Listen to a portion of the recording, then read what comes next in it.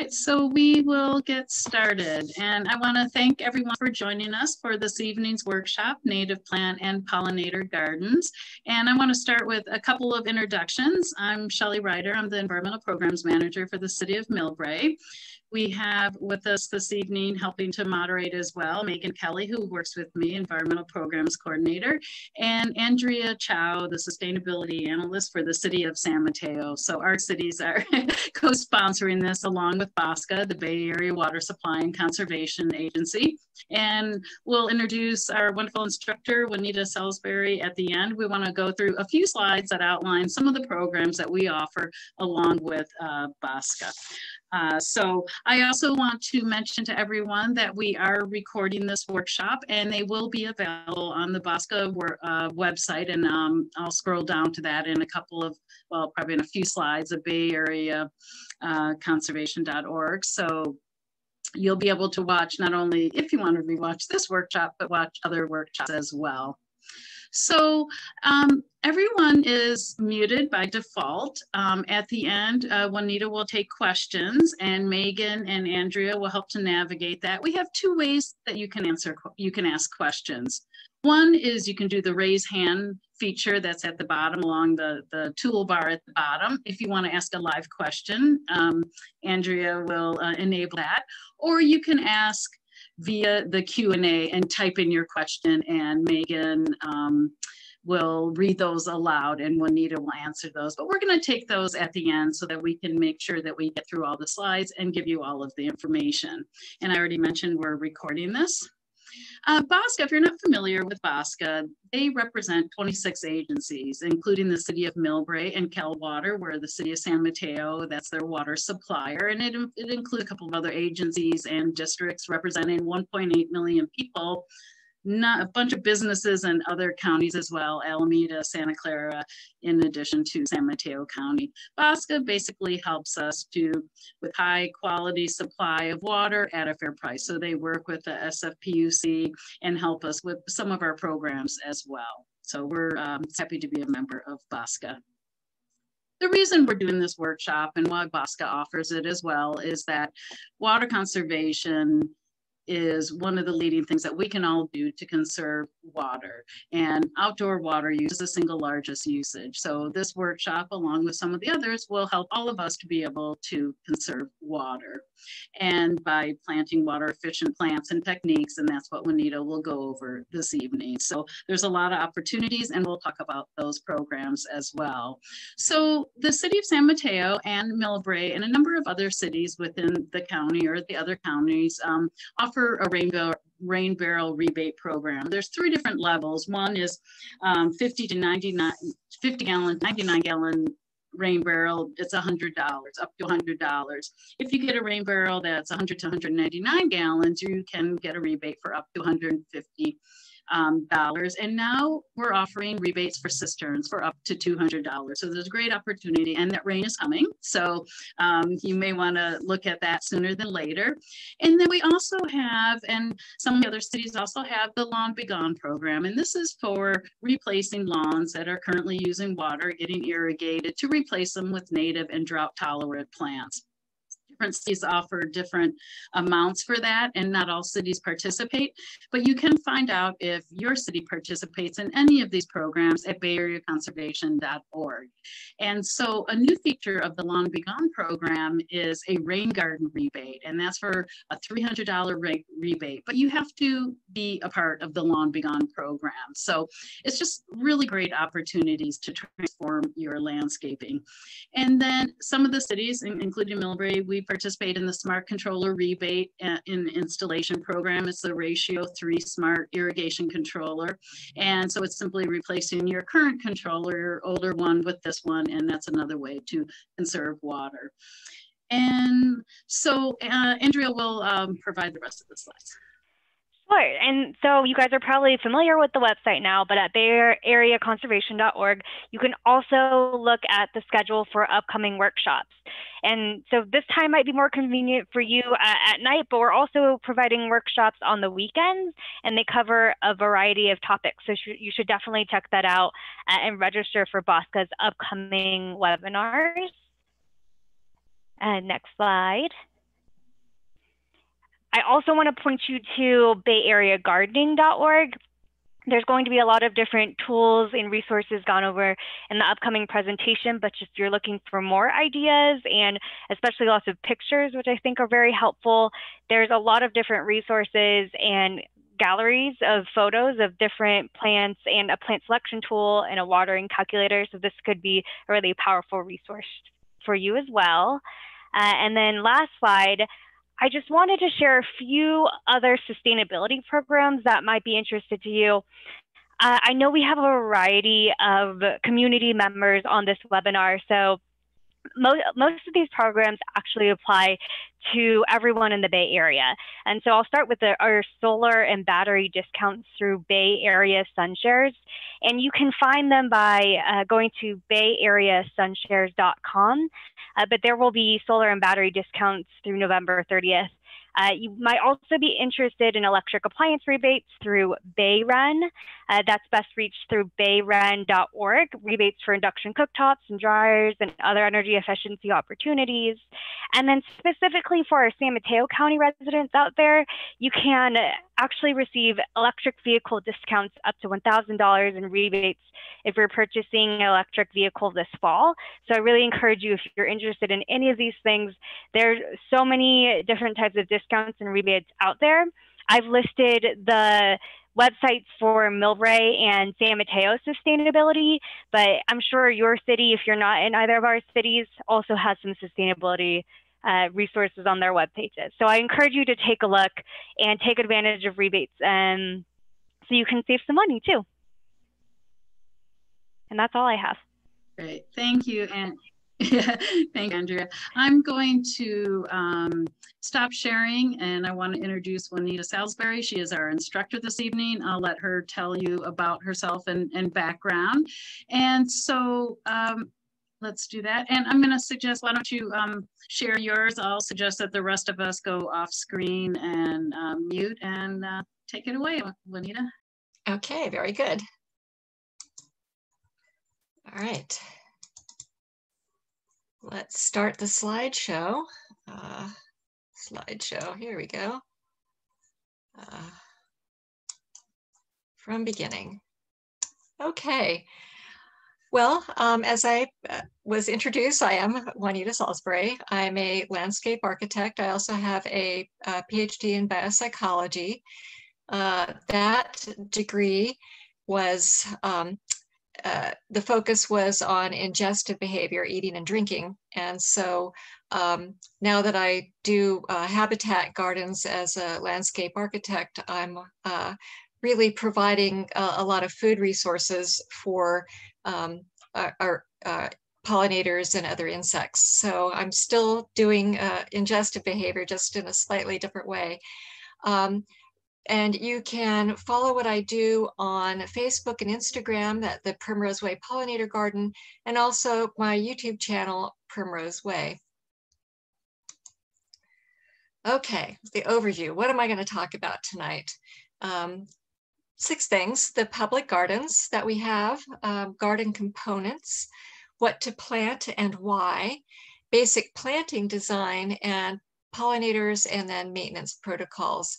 So it's kind of a broad overview of some very useful information, very specific techniques, and some really good science, and also featuring a number of my macro photography of the insects that I watch eating my offerings. So we have 5 gardens. The first garden that I have here, Primrose Way Pollinator Garden here in Palo Alto. The second garden, Arcadia Place. The third garden, Island Drive. The fourth one, Gwynda Street Pollinator Garden. And then the Hopkins Avenue Pollinator Garden. And you can Google Pollinator Gardens Palo Alto for going for a virtual tour if you don't want to go in person. And I just want to talk about these gardens a little bit, because this is how all this started, really. So here was the Primrose Garden before in 2016. And here's Embarcadero Road. Here it's a busy 4-lane street. The sidewalk a planting strip here and a planting strip there and a utility cabinet. I live just around the corner from this area, and I approached the Parks and Open Space to see if I could design and install a pollinator garden using California native plants. And I offered to do everything, and this was key: design, site preparation, fundraising, volunteer coordination, installation, and maintenance. And the city was so great, and they said, show us your plan. And that got us off and running. And this was the garden in 2019, a couple of years after being installed. I like to think of this as the peak of its bloom in spring. Just a beautiful space. Another vision there. Again, that's looking west. Everything's beautifully backlit. Again, all native California plants, a wonderful resource for pollinators. So let's talk about the components of a pollinator garden. What do you need? 4 things. Food, of course, it's all about the mealtime. Water or moisture, shelter, very important, and nesting sites, because if you provide food, you're going to have mating going on, because that's what they do when they're well fed. They want to reproduce. And so with these 4 items, how do we optimize them to make our garden, our pollinator garden and habitat, as productive as possible? That is, to provide as much as we can for as many species as we can. And the answer to that is that we start with plants. And why do we start with plants? Because, well, plants are really the beginning of everything. You have energy from the sun coming down to the earth, and that cosmic energy is converted by plants into food, which is then eaten by insects. Insects are great eaters of plants, and then those insects are then eaten by other insects and other animals. So you have that solar energy getting transformed into food, caterpillars. There's a big fat caterpillar there. Then those caterpillars then get fed to baby birds and other animals. And as a rule, native plants are a very specific host for very specific insects. They like certain chemicals and not others. And so this is the rule rather than the exception. So native plants, if you want to have native insects. 37% of animal species are plant-eating insects, and many animals rely on insects to access the stored energy of the sun. There's really no other way to get the sun's energy except through plants.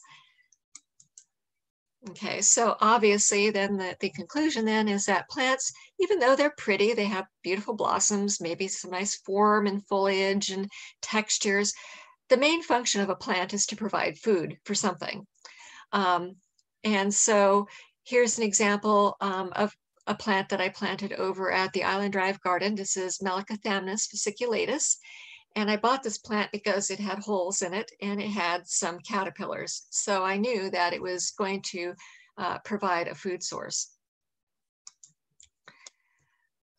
We really can't stress enough how important it is to plant native plants for getting that energy up the food chain to the rest of the animal population.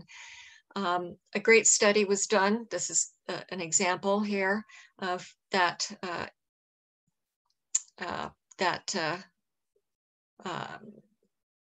fact. You need a minimum of 70% of native plants in gardens to provide enough food for a population of chickadees. It takes a lot of caterpillars to make one bird. I think it was something like 7,000 caterpillars equaled one chickadee. So, and these are pictures actually from our gardens. We have, actually these are, some of them are in my actual home garden. We have a caterpillar on Scrophularia californica, wonderful plant that provides a lot for quite a number of species. Checker spot caterpillar on Sidalcia here. Gray hair streak butterfly, you can see she's actually laying an egg on Eriogonum fasciculatum. And then of course the Anna swallowtail caterpillar on Perideridia. So caterpillars are great sources of food for baby birds.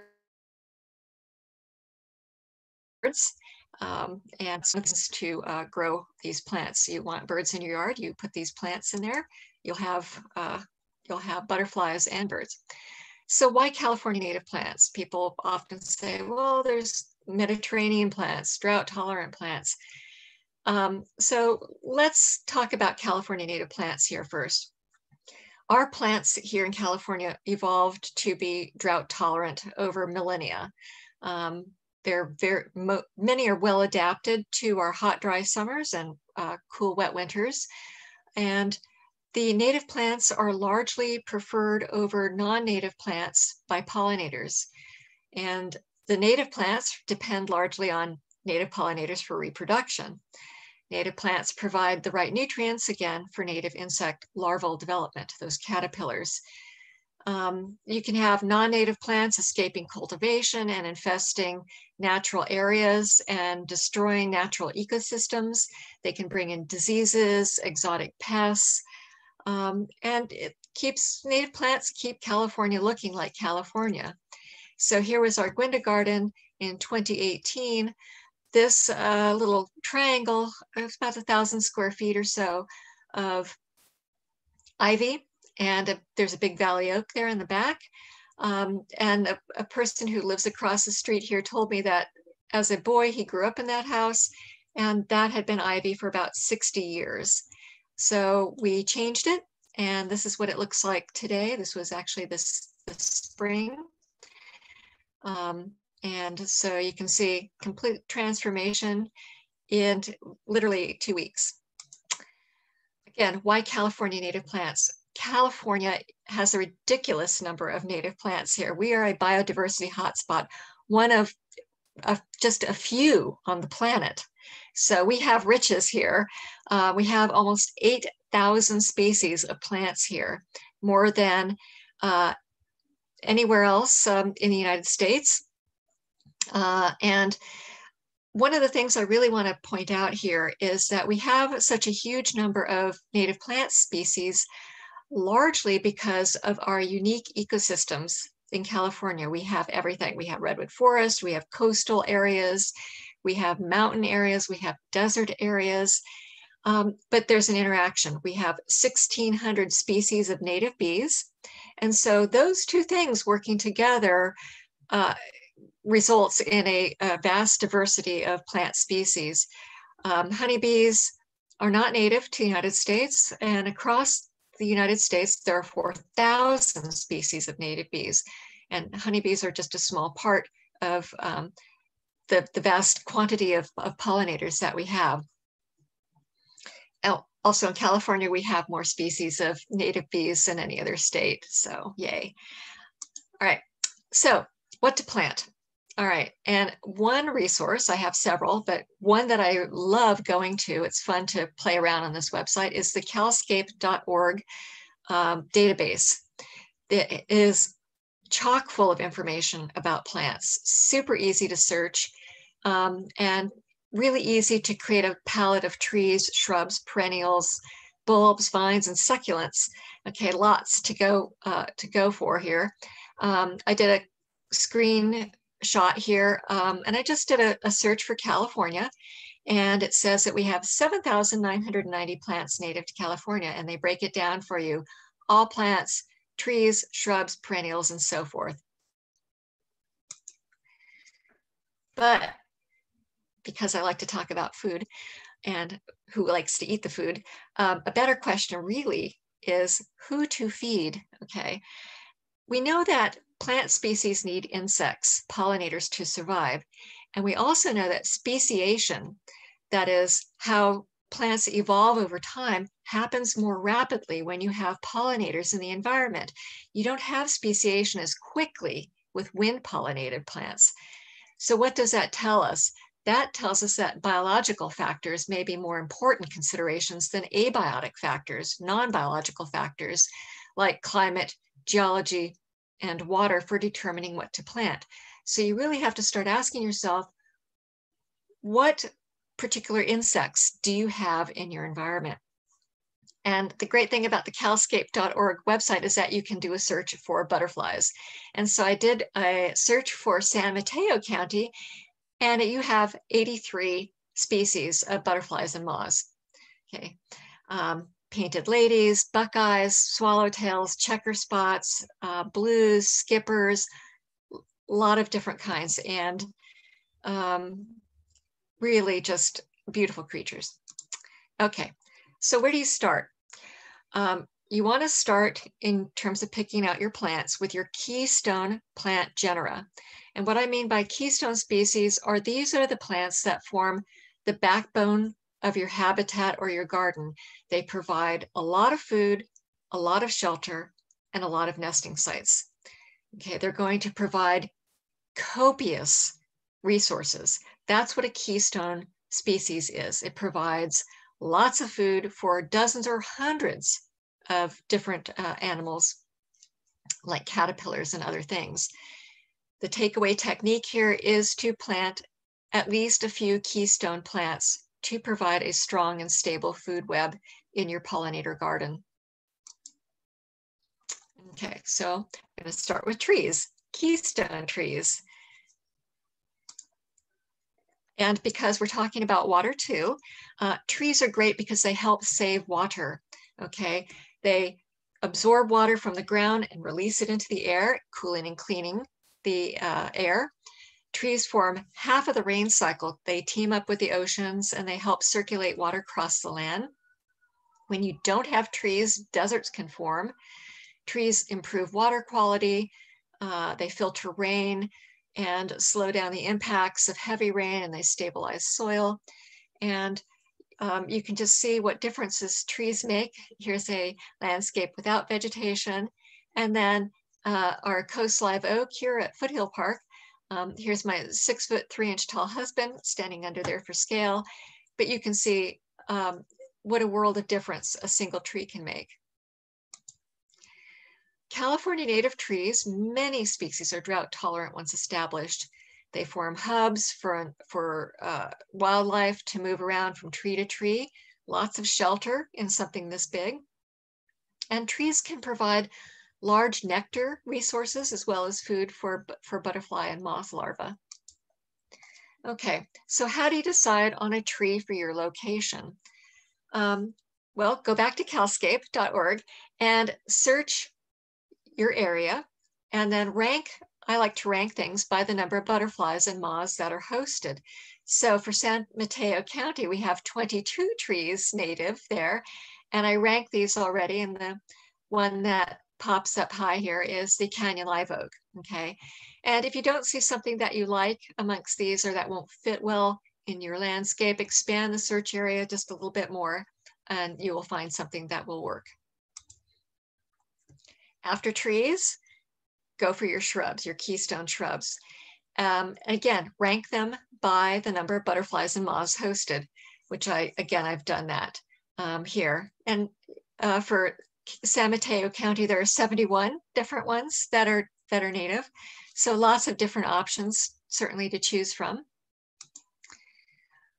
Perennials, and I'm not going to go through this list here, but these are plants that we have in our pollinator gardens, and literally every plant gets pollinated in these gardens. We generate lots of seeds, but really there's hundreds to choose from, and really you just never get to the end. I want to talk a little bit about annuals too. Annuals provide a huge variety of floral resources. Annuals are the most under threat natives from competition from non-native grasses, and you can get a huge variety of plants that are not available in nurseries typically. Super easy to grow, seeds are cheap. You can successively sow the seeds and extend the bloom time. You preserve genetic diversity. So a few annuals are really great to supplement your trees and shrubs and other perennials. And three easy ones that we have in our gardens: poppies, wonderful, our state flower. Gilia capitata, another super easy one, and Phacelia tennessetifolia. These are three that are guaranteed pollinator magnets And then maybe there are some people watching who don't live in California, or maybe if you're a plant nerd like myself and you want to cross-reference with another database, you can go to the National Wildlife Federation organization Native Plant Finder and do a search by your area to look for native plants or butterflies, and then you make a nice little list and you go from there. So an example from the Plant Finder from the National Wildlife Federation, willow species. Willow is one of these powerhouse plants in the environment. 328 species of butterflies and moths use this as a caterpillar host plant. So I actually have a willow in my front yard that I hand water. It seems to do just fine, and I planted it simply because of its habitat resources. So, okay, if you want to design a space, we've got to talk a little bit about some of the basics on how you do that. Now that you know where to get the plants, how do you put them into the garden? Well, let's consider the structure of the garden if you're a plant. And this is a screenshot from the calscape.org planting guide page. And I love this picture because they show something like an oak, which has a tap root here that's tapping into the deep moisture or the groundwater.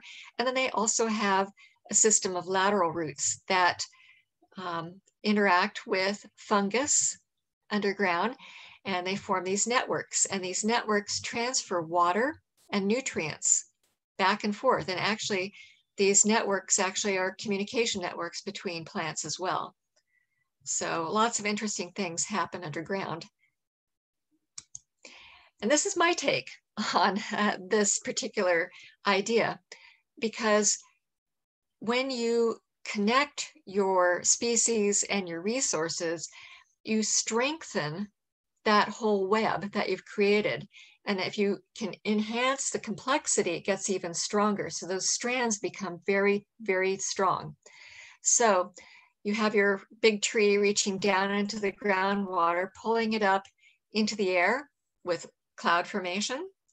And you can create moisture gathering areas with swales, and that moisture goes back into the groundwater. You can trap moisture with piles of leaves and twigs. And a technique that I like to use is to plant things close to a pile of leaves like this, things that spread by runners. Those runners will go towards the moisture. And so you can direct the plants which way they're going by moving around piles of leaves. You can also trap moisture with rocks. You can get plants growing up at the edges of rocks very easily because those areas underneath rocks are generally cool and moist. And so you have connectivity underground, connectivity from underground to above ground, and then across this way as well. All right. So this is a habitat basics example, or pollinator garden basics example. And really, let me walk you through this, this design. This is an imaginary design. It's not real. So this is a house here, back here. There's a window and a door. Okay, that's a residence, and here's the property line or a fence. Here's their patio. Okay. One thing I want to mention is that habitat gardens start inside the house. And what do I mean by that? You need to put blackout shades on all your windows to keep light from escaping at night into the yard. Moths are attracted to light, and light keeps them fluttering against windows and at security lights that should really be on motion sensors. And what happens when the insects are out there is that they are eaten up by other insects, or they die of exhaustion. And you can lose up to 60% of insect populations in a single night by lights outside. So really a habitat starts at the window. And I always consider these gardens as buffets, because I'm always thinking about what they're eating. What can I provide that's going to help them get as much food as possible? What you want to do is aim to plant at least 20 species of plants in your garden. That's the minimum, really. Several keystone species, again, chosen for richness of food resources, that is, plants that provide pollen, which we're going to talk about in detail, nectar, can talk about that too, and larval food, which I like to call the threefer, okay? You want to reduce your amount of paving to enhance ground nesting for native bees because 70% of our native bees nest underground. You want to use swales to take up water from downspouts. Moist areas become prime real estate. And you want to take advantage of edges, lines in the landscape, because those provide visual cues for insects. They tend to follow edges of things when they're looking for mates or food. Okay, they're not really super intelligent, but they are really good at following edges.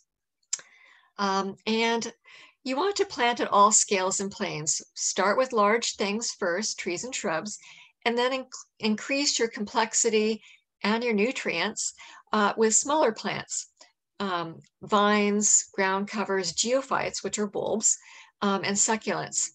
So again, you know, and do big patches of things. And again, a tip, a dark yard at night is good. And how do you know if your yard is dark enough? When you go out in the morning and you're watering things and stuff comes flying out, that's how you know. Okay. So again, you can have a beautiful swale like this one. This was actually a swale I designed, and it is underneath some redwoods of a client's house. And there's a tiny drain there. That's where the downspout opens up, and then the water trickles down into the deep end here. But we've planted it up around here with native plants, and then we have some boulders there. Looks very natural. It's really attractive, I think. And as I mentioned before, boulders do provide moisture traps. They trap moisture underneath, and so you'll have plants very happily growing out at the edge of the base of boulders. Moisture. If you don't have a water source in the garden, water sources are great. This is in my own backyard. This is a very cheap fountain that I picked up at Orchard Supply, and it's great. I clean the fountain very often. Mosquitoes are not a problem. If you do have mosquito issues, you can put in Bacillus thuringiensis, otherwise called as mosquito dunks. That takes care of the issue. And I refill daily. And water is a huge magnet for all kinds of critters. Okay, pollinator planting basics. There's more. So for bees, we've talked about larval food sources, but we also need to talk about what do bees like? And so for native bees, I'm not going to talk about honeybees here. What you want to start with, your plant palette should include at least 3 species for each of the early, the mid, and the late bloom times, or a total of 9 different species, bare minimum. Pollinators emerge at different times, and you need to provide overlapping bloom times to keep them foraging in the garden. If you have a wide diversity of plant resources, you'll have a huge diversity of insects coming to eat things. What they've discovered is that gardens with at least 20 different types of blooming plants is ideal for attracting a diversity of pollinators. Some studies indicate between 60 and 80 species is even better. So more is better. Planting should occur in masses of a single species of at least 3 feet or more in diameter to enhance foraging efficiency. What I mean by foraging efficiency is that bees perform what is called floral constancy. When they start with one type of flower, they generally stay with that type of flower before they switch to another one. They don't go from a rose to a daisy to a daffodil or whatever. They will go to a single type of species at once. And so if they're massed together, a single species, it's very efficient for the bee to go from flower to flower rather than from flower to flower. So they decrease the amount of time that they're spending foraging. So that's one way to help them. And mass plantings are good because it takes a lot of pollen to make one baby bee. One study showed that 85% of 41 bee species required all the pollen from more than 30 flowers for one larva, one bee. Other species required all of the pollen from over 1,000 flowers. Okay, so provide abundance, and your garden will be buzzing with activity. And you do want to leave areas of bare dirt, a little bit of mulch, not too thick is okay as well, so that bees can actually make their nests underground, okay? And because 70% of them do nest underground. Okay, so you're thinking, well, okay, so how do I do this? How do I lay things out? So don't be afraid to make a map of your property.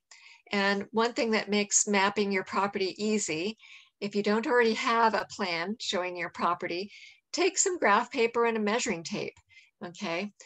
Measure your property and then use the graph paper to have 1 square equals a foot. And that makes it super easy to draw things out. And then your graph paper, this looks like it's about 1/8 of an inch, so it could be 1/8 of an inch equals a foot. That's what I mean by to scale. So that particular scale is 1/8 inch. Or maybe the squares are bigger on your graph paper. They could be 1/4 inch. So that would be 1/4 inch equals a foot. Whatever you use, graph paper is super easy. Figure out which way is north. And once you have everything down, your house, your fences, things that you want to keep, what I tell people is don't go for the plants right away. Think about your movement through the garden. Where are your pathways? Okay, is there a patio over here going to another patio?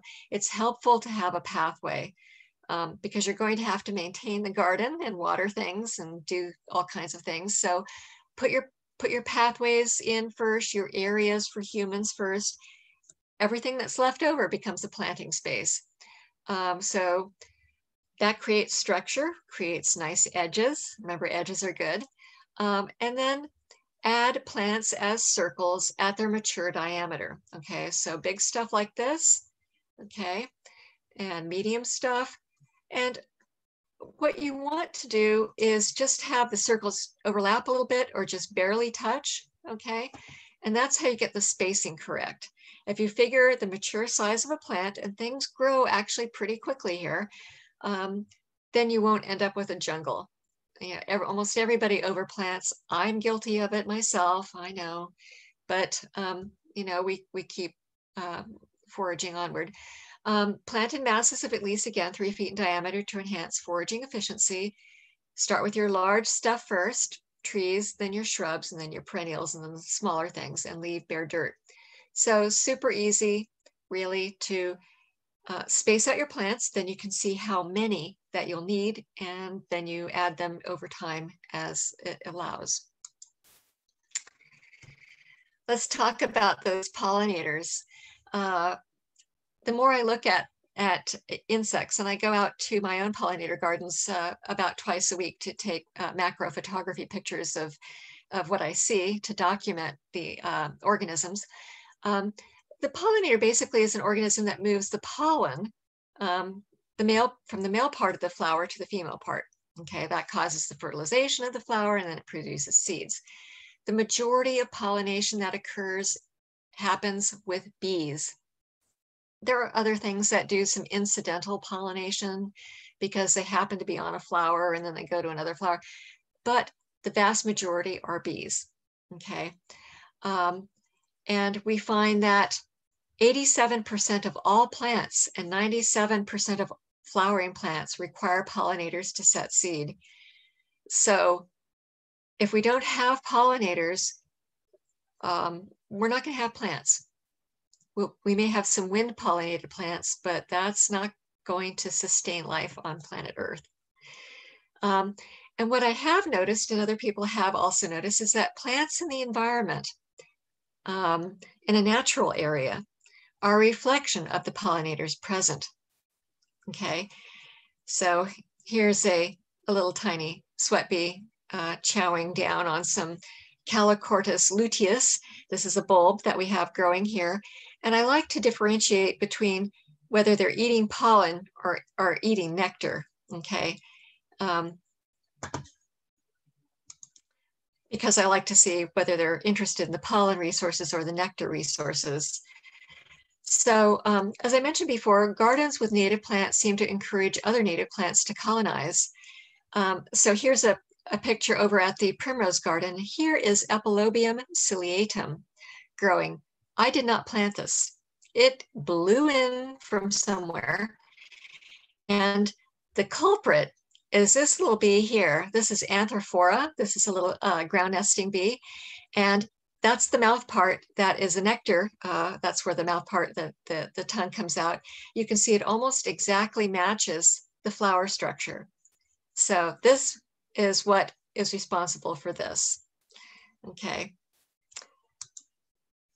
So this bee is drinking nectar from Helianthus californica. This is actually my own home garden, but you can see how she's being coated with pollen.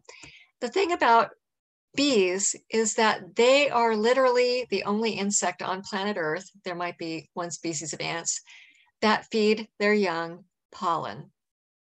That's the sole source of protein for their offspring is pollen. They might eat a little themselves, but for the most part, the females are gathering up the pollen for their larvae. Other insects feed other insects to their babies, but not bees. Bees are vegetarians for the most part, and that's what they feed their offspring. So you have to have pollen if you want bees, because they're feeding it to their babies. Okay, and I like Helianthus californica because it provides abundance. This is a nonstop bloomer for weeks and weeks and weeks and weeks, late term in the garden.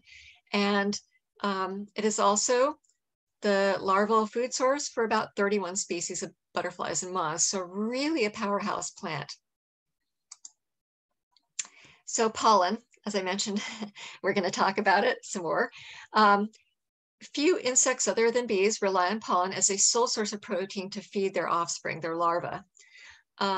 It's the source of protein, and it ranges, not all pollens are created equally. You have a range from between 2.5% to about 61% protein, fats, starches, vitamins, and minerals, pretty tasty and nutritious. It's very stable. The outer coating on the pollen is very resistant to change, and it can be stuck in layers of soil for thousands of years and can tell you what grew there 10,000 years ago. And it is not all created equally. Different bee species some have specific pollen that they use to raise their young. And if you try to raise those particular species on another pollen, they will not live. So you have to have food sources for those specialist bees if you want to have more of those. Pollen is generally yellow in color, but it comes in a lot of different colors. And the color comes from the sticky coating that's on the surface of a pollen grain, and that's called the pollen kit. And it's made up of basically some saturated and unsaturated fats, carotenoids, flavonoids, and so forth. And that part's easily digestible, but the way that they think that pollen is actually digested in the bee's stomach is that it basically, the pollen germinates in the stomach, and then the outer coating of it is opened, and because the outer coating is very difficult to digest. And also pollen kit may play a role in cloud formation because it has the ability to absorb water from the air. So the takeaway habitat technique here is plant for pollen specialist. Okay, there are bees that, again, will only go for one type of pollen.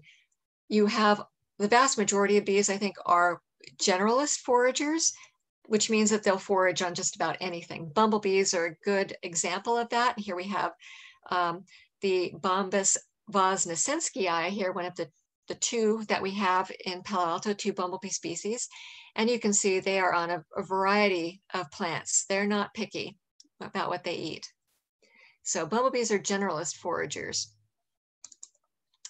The ability to carry pollen. So this is really important. You have your bees foraging, then they have to take that back to the nest. How are they getting it back to the nest? Okay, well, it depends really on a couple of things, whether they have these furry hind legs. Some of them pack it into a pollen basket. Other bees, like this leaf cutter, carry it on their abdomens. And although bees can fly long distances, they prefer not to, really, because it just takes away time that they have for gathering food to make more bees. So between 150 feet to 1,500 feet between nests and flowers is about as much as you want to have. So if you have a lot of resources in your yard, you're going to have bees nesting in your yard, because if you have plenty of food, they're not going to want to go long distances. They're going to stay right there and reproduce, and you'll have quite the safari. You want to have things, again, blooming all year long, but there are bees that come out super early. Bumblebees especially come out during the colder temperatures because they can regulate their body temperatures, which is fascinating to me. And here we have, this is Bombus melanopygus, the black-tailed bumblebee, the other one of the two that we have here in Palo Alto. And you can see she's packed in some pollen and nectar on her back leg there. And so the pollen actually is brushed off from the anthers onto her fur, and then she grooms it into her pollen basket here. And bees that are fuzzy like this do generate a static charge. So when they land on a flower, the flower has an opposite electrical charge, and the pollen jumps on to the bee. Who knew? So the plant that we have here, and I love this particular species, this is Ceanothus valley violet, blooms in January and February, super early for these early emergers. Actually, bumblebees really do like a cooler temperature, and so you'll see them this time of that time of year in December, even January and February. So here's another tiny bee, and she's on Grindelia. Grindelia species is another plant species that is super great in the environment. Here you can see she's actually getting the pollen grains off the anther. They're falling into her abdomen, and then she's grooming them into her scopa here on her back legs to carry back to the nest. And you notice her antennae are touching the anther as well. And antennae are great because they provide a sense of touch, taste, and smell and hearing. Okay, sort of like a tongue that sticks out of the head. And so she knows that this is the good stuff. Here's another one, gathering pollen from Salvia apiana. And here you can see the mouth parts down here. And she's just coated with a salvia, the white sage pollen. Okay. And she's going to transport that back to the nest and make some more baby bees. So pollen, okay, very important thing to have. But nectar, sugar, so good. Sugar is the fuel of the engine of the environment. Sugar is what keeps the engine running, okay? It provides energy for flight so that they can go from flower to flower, back and forth to nest and so forth. And so the proportions and the presence of whatever type of sugar that you have in nectar depends on the plant species. Some is really concentrated, some is less concentrated. The less concentrated or more liquidy nectar is easier for long-tongued bees to drink, like bumblebees. What we find is that nectar secretion, the oozing out of the sugar water, increases with pollinator visits and then declines after pollination and frequently is reabsorbed into the plant. And if you have tubular flowers, those flowers actually preserve the viscosity so that the nectar does not evaporate, okay? There may be some antimicrobial properties, so nectar is super important. One plant that we like to use in our gardens is Monardella villosa, which is, I like to think of it as a sugar pump in the environment because if you water, you'll get never-ending blooms on it. And this, the pollinators, you get butterflies, bumblebees, little tiny wasps, all kinds of insects will nectar on Monardella. Some other great pictures of insects in the environment having a go here at the pollen on Grindelia. Again, a really great plant for the environment. Coffeeberry, they have these tiny, tiny blossoms. And like I said, you know, sometimes plants aren't decorations, but because, I mean, these blossoms are really small and not terribly showy, not to us anyway, but very attractive to certain kinds of insects. And then Isocomum manzesii, attractive to this cute little leaf cutter here, as well as to this masked bee over here. You can see that there's a little mask here in front of the eye. Another annual here, Clarkia amoena, great for the specialists who like to eat the specialist pollen. And Clarkia amoena, super showy. Clarkias are very showy plants. And if you really want to get your neighbors jealous, a few seeds of these go a long way for that. Leptosiphon, a tiny little plant, but again, tiny little bees gathering big wads of pollen and nectar here. And Monardella is also a great source of pollen. Who knew? Again, providing the two things that we need. And then our state flower, poppy, this is Eschalosea californica. This is Maritima.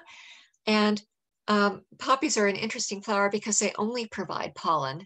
So I think of it as kind of the one-stop pollen stop for, or pollen shop for pollinators. You can see we've got bumblebees here. We've got little tiny, this looks like Glassia glossum over here, some little beetles. Okay, really provides a lot. Asters, have to have asters in a garden because they provide pollen for specialist bees as well as generalist species. So we've got bumblebees on them. We get leaf cutter bees. You can always tell leaf cutter by that abdomen. This is Melissoides. You can always tell that by the big puffy pantaloons here on the back leg. And I'm not exactly sure which one that is, but again, a lot of bees will visit this even though it is a plant for pollen specialist.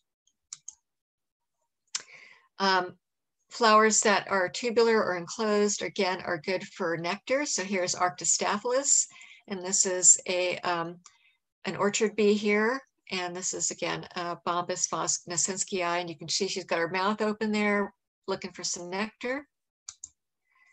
Penstemons, again, for nectar. Bumblebees love them. Even the small bees go for it, and they're just really super beautiful plants. Penstemons are great. They're a plant that likes it super hot and dry. So if you have a dry, sunny spot, penstemons are your friend. In praise of phasalias, so there's a few different species of phasalia. Phasalia tanacidifolia. This is like candy to bumblebees. Super high quality nectar in this plant. You can see here's a Bombus vosnesenskii queen here. She's been collecting the pollen as well as the nectar. She's got these blue pollen bags here on her back leg there. The mouth parts are ready. She's going for the sugar. Another small bee. This looks like a leaf cutter as well, going in for the sugar. And then that's Phasalia bullanderi, and then Phasalia californica over there. So super great plant to have, and a lot of different choices in the Phasalia family. Erigeron species, the seaside daisy, as it were, super easy to grow and really easy to grow from cuttings. Okay, few facts about bees. We tend to have a lot of blue flowers in our gardens because blue tells a bee that there's going to be some nectar there. White and yellow flowers tell them there's going to be pollen. That's a very general rule. Bees seem to remember blue flowers better than other colors. that's really all I want to say about that. So maintenance, how do you take care of a garden once you have it in there? You know, these gardens change the soil. And so you want to keep weeds at bay initially, but what you'll find is that weeds will decrease over time because the plants are changing the soil chemistry and are making it easier for more natives to come in, but maybe not so many non-natives. You want to irrigate the first 1 to 3 years, kind of establish those plants, and then adjust your watering as needed. Not watering on hot days because you don't want the soil to be too moist on a hot day because that will encourage the wrong kind of fungus. Wait to prune, and I'll talk about that for a while, in a little while. Don't fertilize the soil. I take handfuls of compost about once a year and place them around the base of plants. That seems to be good, but really amend sparingly. You want to mulch to control weeds and to establish the plants, and leave areas of bare dirt for nests. Don't use leaf blowers because you will be blowing out the caterpillars and the insects that are hiding in your leaves, which you want to leave in place. And also, don't use pesticides, don't use herbicides, and don't use fungicides. Anything that's going to kill something else is going to affect bees. Okay, bees are stressed out enough as it is with a lot of different kinds of environmental insults. And this is kind of like just a little herbicide or a little fungicide. You know, it's like the straw that breaks the camel's back. You keep adding these insults and then bad things happen. Leaves as mulch. Leaves are great. Leaves prevent weeds. They hold the soil in place. Insulate the soil, keep it moist and cool. And what we know about the way that insects are on trees is that they'll be eggs on a tree, they'll turn into larvae, and then they'll drop down to the ground. Now, if you have a patio under a tree, you're going to discover that you're probably not going to have as many butterflies as if you had a bunch of leaves under the trees. Butterflies as larvae, when they drop to the ground, prefer to drop down into a nice soft leaf bed, and that's where they will hang out until they turn into butterflies later. Leaves encourage fungal decomposition, which is a good thing. If you don't like the way that leaves look, and you know, it's a matter of taste, you can use what I like to call the skim coat of mulch, which is one bark chip thick layer on the top, just so it looks uniform. And really 3 inches or less deep for leaf litter under plants. So if you leave the leaves, you'll have crickets, you'll have other insects, you'll have moths, and then you'll have birds going after them. So pro tip, leave the leaves. Save yourself the work. Don't use leaf blowers. They're noisy. If you're using a gas-powered ones, they pollute the air and annoy the neighbors. Bare soil is important.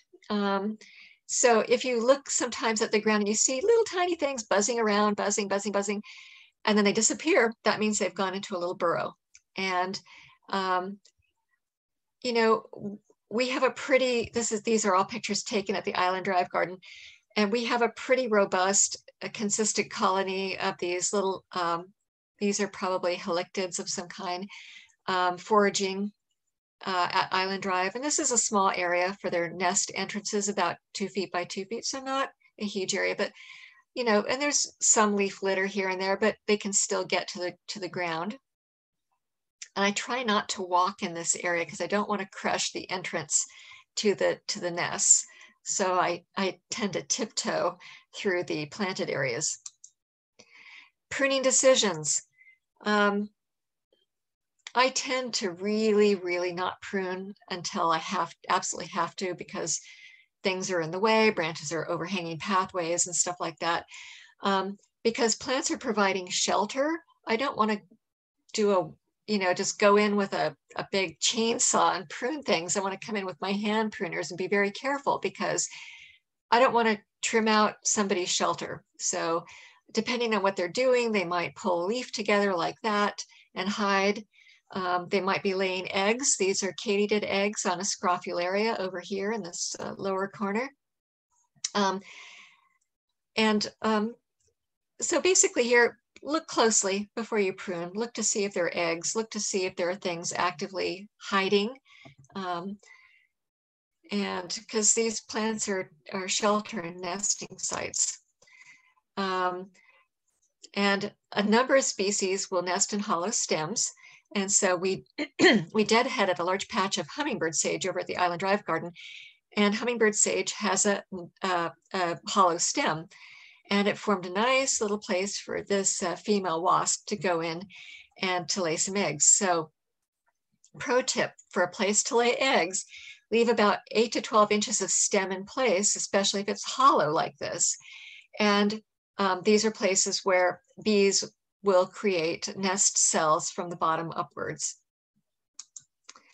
This is in my own garden. I grow a small patch of, it's non-running, but it's clumping bamboo. So I have plant stakes, and bamboo is hollow. And this leaf cutter bee came out. This was staking up some of my tomatoes, and she came out and was foraging in my own garden. And I was like, oh, okay. So now I know that they like the bamboo stakes. So I'll put more of those out there for them. But you also want to create as much complexity so that you can create good shelter and nesting places as possible. And over at the Gwenda Street Garden, somebody donated some logs. So I dumped them over there. They're kind of rotting in the middle there.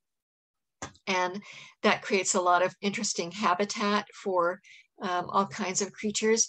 One of the things I do know about the gardens is that sometimes it's hard to find an insect because insects eat other insects. And so it's probably not a good thing to be easy to find if you're an insect, because you're going to be somebody's dinner. And the insects that we do see, the caterpillars, remember, this is a part of their life cycle. And a lot of insects spend a lot of time as larvae or an egg. The adult portion of the life doesn't really last all that long for a lot of insects, maybe as short as a couple of weeks. Okay, so we want to be thinking about all stages of development. So your ongoing decisions, and I think I have one more slide after this, in terms of your pollinator habitat and what you do there in terms of maintenance, in terms of adding plants, what you decide should be influenced by what you see, what you are observing, what you're researching. And if you're adding things, you ask yourself, does this plant provide forage for my local insect species? Is it a keystone species? Am I going to get the most bang for my buck when I plant this in terms of habitat resources? And that's really key. Most of our yards are not that big. And so do we want to waste space with something that's only going to feed 2 or 3 species, or do we want to put in something that maybe will feed 300? Okay, 300 species is going to make those connections and those webs much stronger. Okay, ask yourself how much water is needed. Remember, the more complex your environment is, the more water sharing that's going to happen underground. Okay, look for the nesting opportunities. Is it hard to grow? I like to grow a lot of things from seed because I can get things that I can't normally find in nurseries. You know, how is it going to enhance the resources in the garden? And then super critical, think of your own residential garden. How is it connected to a larger space? Are you near a park? Are you near an open wildland? Are you near a community garden? What you see in your garden will be a reflection of what's in those adjacent areas. So look closely before you do anything. This is what I try to do.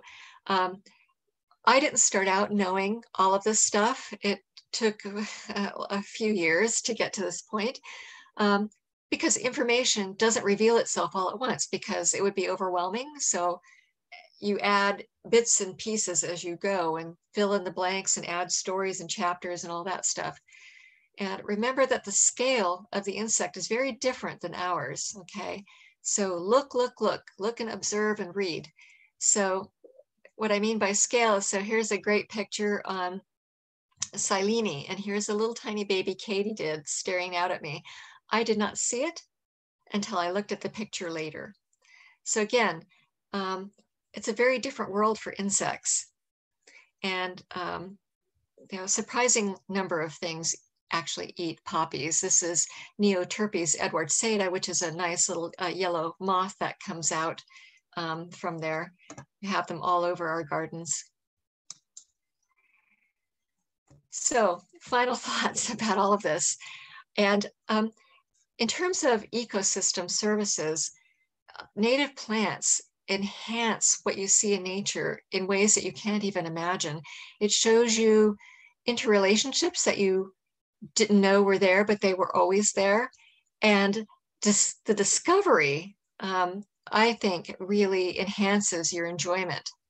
And that enjoyment of nature will spread to other things. Your enjoyment of the beauty and the complexity makes you you just become more compassionate as you see all the life being enhanced. And that is the end of my story.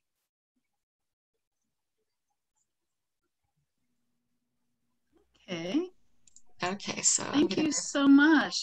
Yeah, thank you. We have some questions, and Megan will start with the first question. Right. Yeah.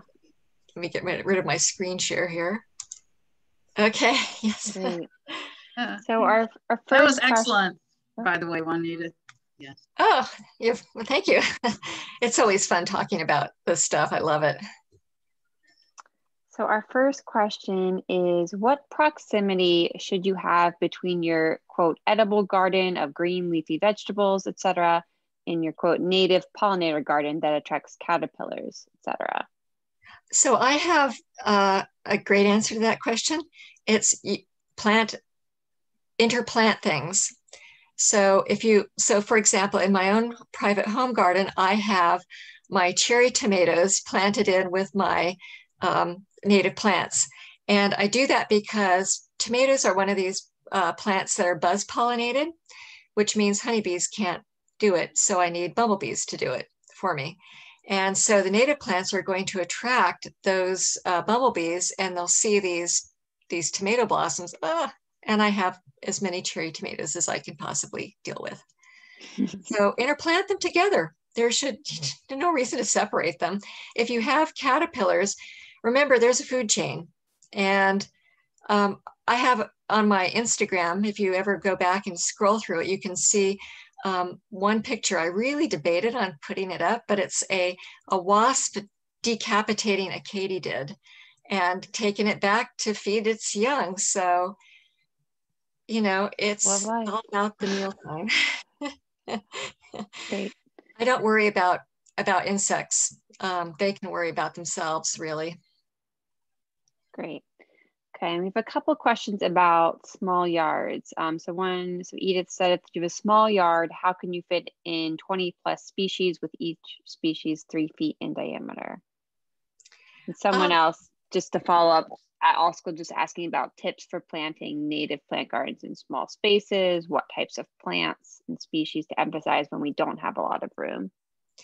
So, you know, that's an excellent question. And I have a technique which I like to call layering.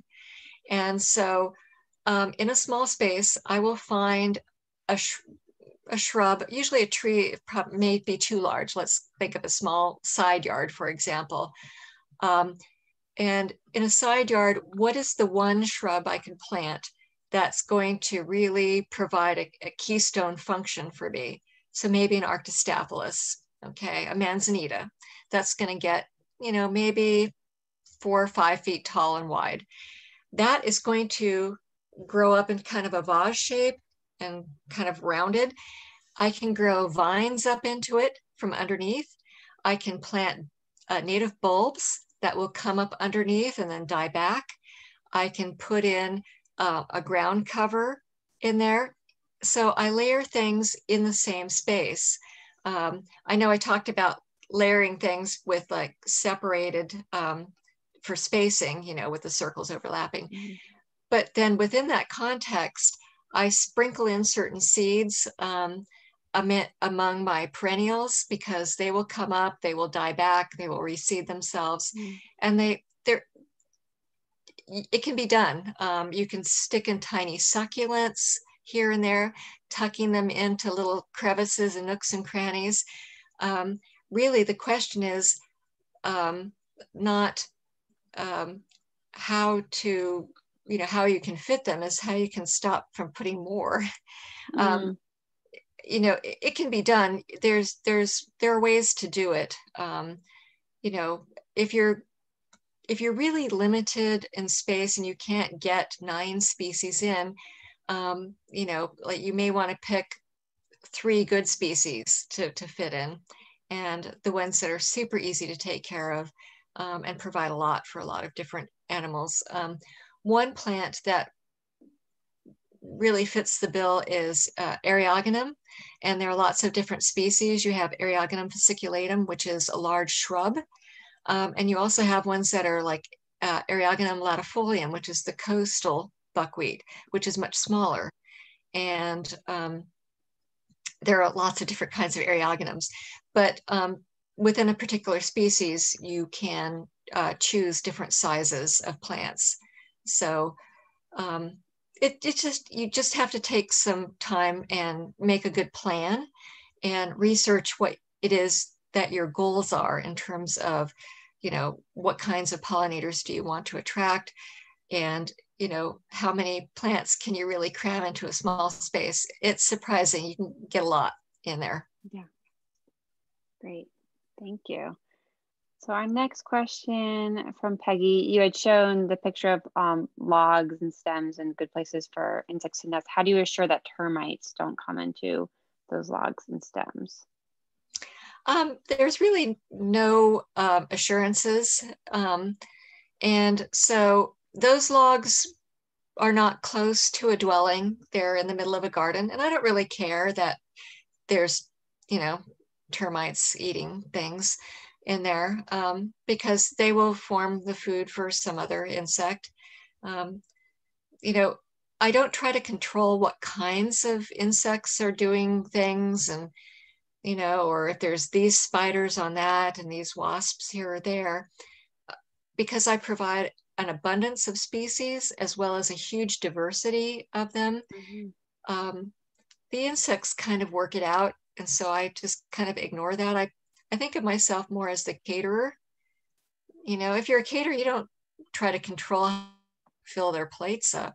You know, so it's like, okay, the hot dishes are here and the salads are over there. You guys go, really. Right. Yeah. I like that. Okay, great. And JD is in San Mateo County, and she's asking, which month would you recommend to start planting? And how difficult was it to remove the ivy to start your pollinator garden?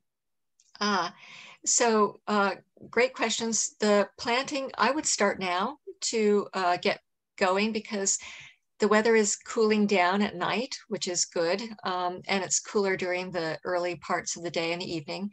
And the rains are coming. So get things planted now. It might be hard because the ground is still hard. But you'll be that much further ahead when the rains start. So just plant things, start planting now, water things in well. And the other question was, what was that other question? How difficult was it to remove the ivy to start? Yes. So I have a confession. I did not remove the ivy myself. At the Island Drive Garden and also the Gwynda Garden, the wonderful, generous city of Palo Alto had somebody come in and first mow it down, then they tilled it up, and then they grubbed it out. Thank goodness. But, you know, at the Island Drive Garden, I get maybe a sprig every 6 months coming up, because ivy is actually kind of a wimpy plant. And at the Gwynda Garden, where it had been in existence for decades, a few sprigs here and there. I mean, we pulled out initially handfuls at a time, but it's pretty much given up. So once you get it out, it's pretty easy to control from ever coming back. So yeah, don't let that stop you. Mow that sucker down and go to town on it. Okay. Awesome. The questions keep coming in. So Richard would like to know if there is a list of flowers that you've mentioned throughout your PowerPoint where he can find that. And then also Anne and Richard both ask, where do you like to obtain and buy your seeds? So 2 questions there. What was the second one again? Where do you like to purchase your seeds? Yes. This, I could talk for hours. So the seed purchases,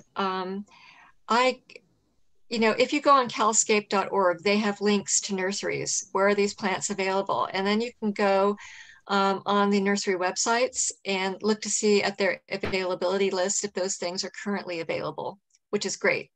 Some places like Annie's Annuals does mail order, which is even better because I'm super lazy. I don't like to go anywhere. And then seeds, I get seeds from wherever I can find them. I like Larner Seeds up in Bolinas is really good. Seed Hunt down in Freedom is another wonderful source. Sacred Succulents up in Sebastopol.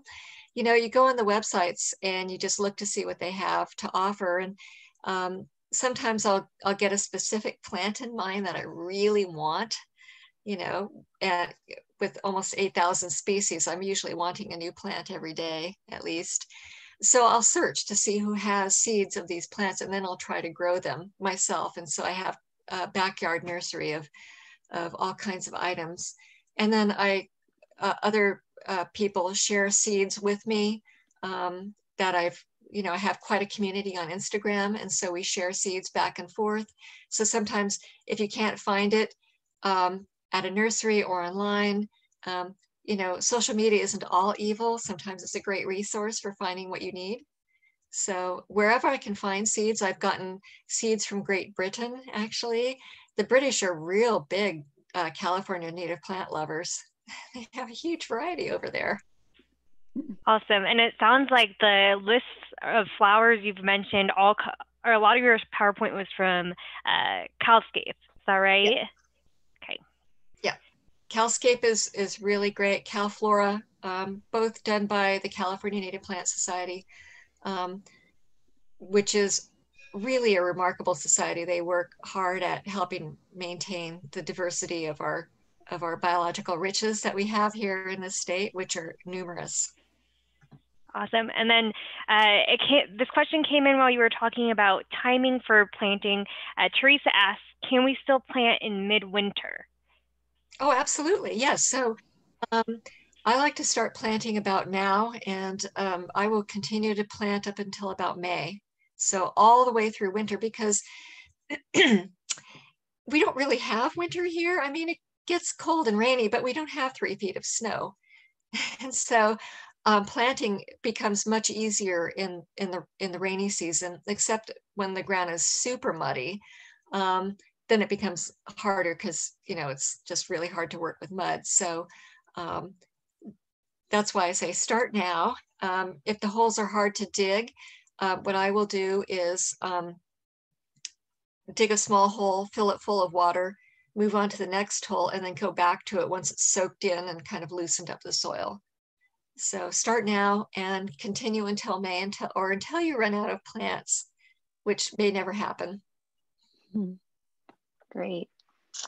All right, a few more questions here. So are all caterpillars good? Charlene says she has moth caterpillars that covered her lupin, and now that doesn't look very good. Yeah, so what happens sometimes when a plant gets inundated with a single species, like a caterpillar infestation, it just means that there aren't enough resources to attract enough predators to eat them. And so the way to combat that is to have lupin as part of your 20 plus species of plants in there. That's not to say that they won't still do that, but the chances are if you provide a diversity of resources, you'll have a bunch of different predators that are going to go after those caterpillars and take care of them for you. So that's one way to get around it. If you can't stand it, or if you just have that one lupin or not a ton of native plants, you can go in there and hand pick them off, which is always a treat. But, you know, however you'd like to do it, just don't use any sort of herbicides or pesticides or any of those things. And then she also had a follow-up question, just in Pacifica, if the lupin died all of a sudden, what would be a good replacement specifically for that plant? So lupins don't live very long. You know, if you get 2 years out of a lupin, that's more than I usually get. My lupins usually die after 1 season. Replace it with another lupin. You know, a lot of the kind of the big, fast growing shrubby plants, they live fast and die soon. So, and lupins, unfortunately, are one of them. And we do have a number of short-lived perennials like that, and short-lived shrubs. So, and that's, you know, that's a piece of information I think that should be included in CalScape, is about what's the lifespan of some plants, because that can be mysterious sometimes. Great. All right. Bill had a question, said we have all non-native street trees, red oak, hackberry, linden, California pepper. Do caterpillars or other insects overwinter in non-native leaves if that's all that's there, or just in leaves of native plants? You know, I don't know. My guess is that they would probably be more prolific underneath a native tree, simply because that's what their eggs were laid on. Because remember, that's how they're overwintering, is that they get laid on vegetation, they'll eat the vegetation, then they drop down in the leaf litter. If you have something like a ginkgo, for example, which, you know, it looks great because it doesn't have a lot of insect damage, but that also means that there's nothing that's dropping down and living, because it's so kind of a ecological dead end. So I would guess that leaf litter made up of non-native leaves, if you push them towards plants that are natives, at that point, I think, because the leaves are decomposing, they're probably not being used by the larva at that point. So you could use those leaves under native plants, but if you leave them under the tree that they fell from, probably isn't doing a lot of anything. Okay. All right. Peggy is wondering, how can we stop developers and city landscape people from continuing to plant grasses instead of flowers and colorful things?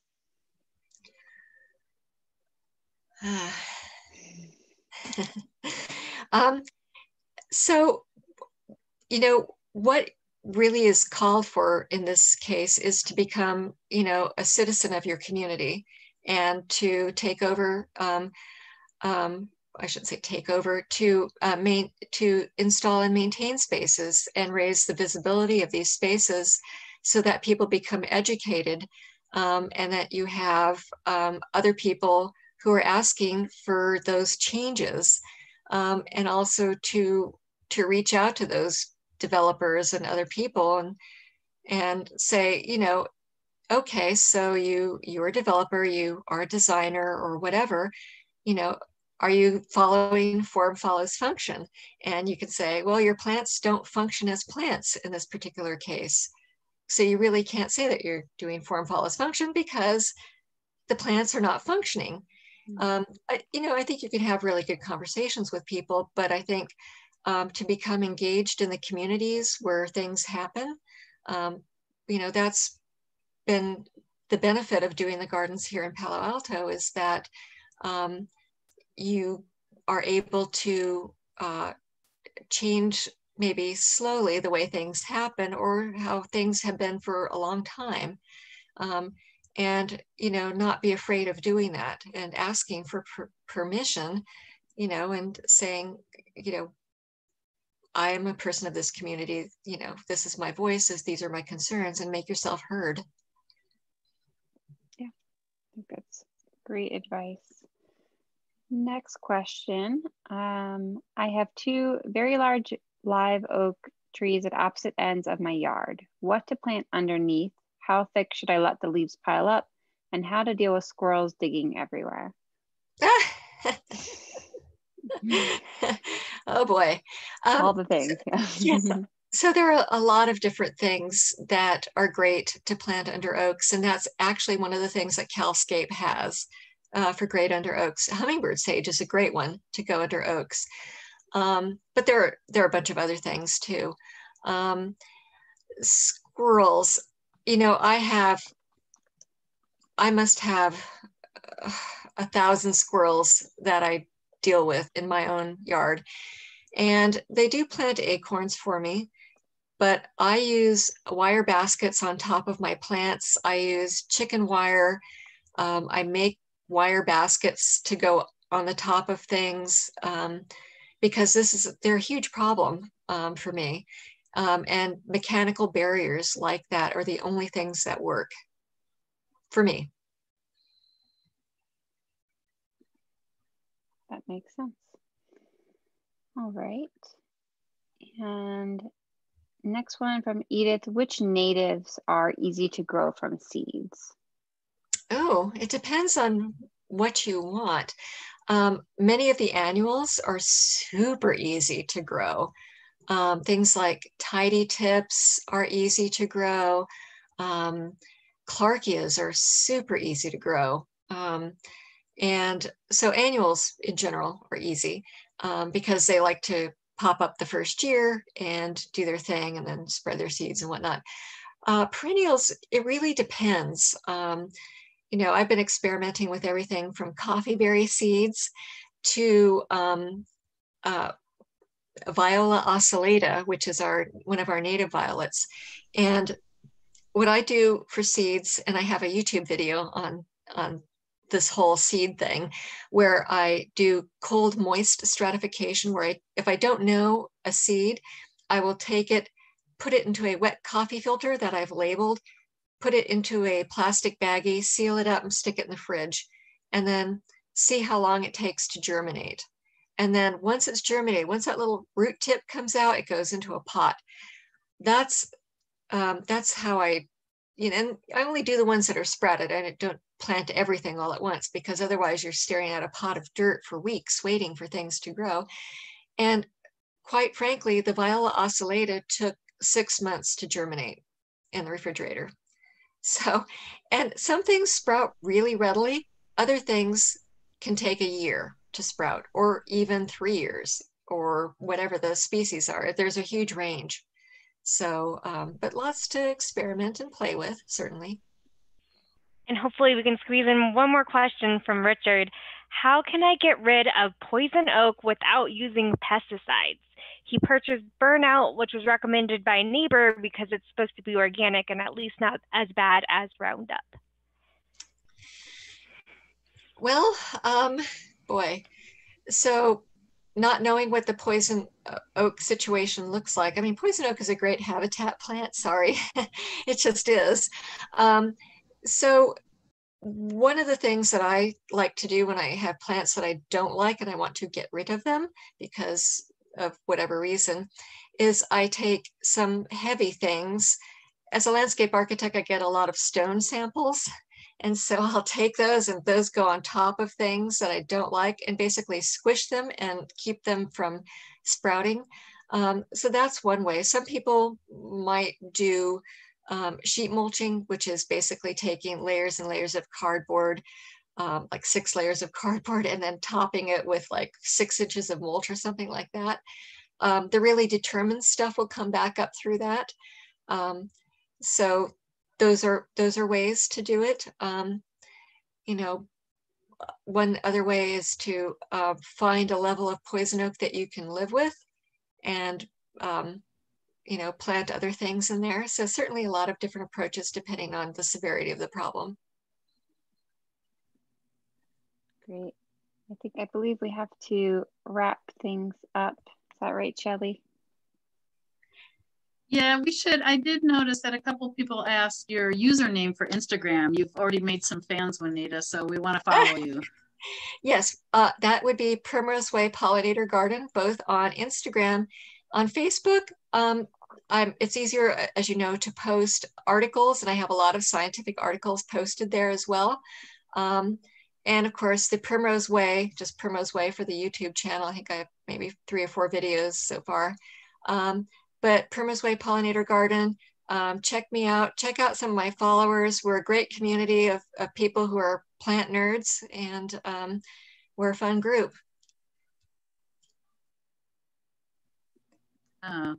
Thank you so much. I really want to thank everyone for attending this evening, and really great questions. And thank you, Juanita, so much. I always learn so much every time we have your workshop. And thank you, Megan and Andrea, and have a good evening, everyone. Thank you again.